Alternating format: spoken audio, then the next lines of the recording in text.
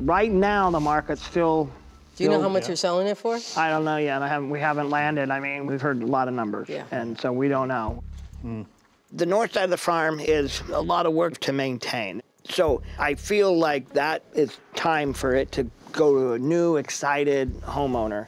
And then the funds that I have tied up in that big place, I mean, that's a lot of money, need to go towards building my new house. So it's just a very defined process. Are you going to include the pirate ship in the sale?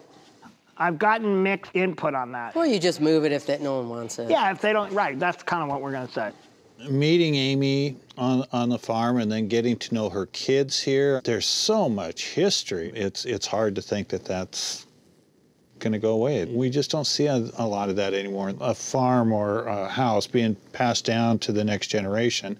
And I was really hoping that's what was going to happen here.